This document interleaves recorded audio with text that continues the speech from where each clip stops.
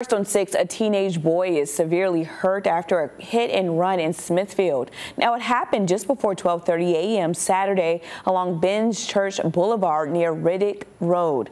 Now, Virginia State Police say a 14-year-old boy was walking a motorbike when he was hit.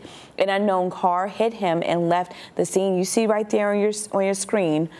The teen was taken to a hospital with critical injuries. State police are investigating this crash.